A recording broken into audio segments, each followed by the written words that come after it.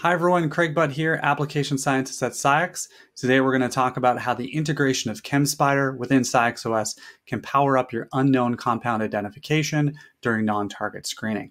So here I've got a great example. You can see down below I've got a nice, strong, intense peak and a good MSMS fragmentation pattern.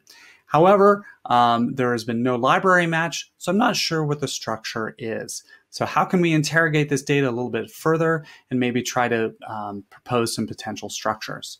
Well, through my formula finder, I can access our ChemSpider portal here, which opens up the window, and I'll just blow this up a little bit further. You can see we have a number of potential structures from the ChemSpider database, and then here we have a match between our experimental MSMS and the theoretical fragmentation pattern from ChemSpider.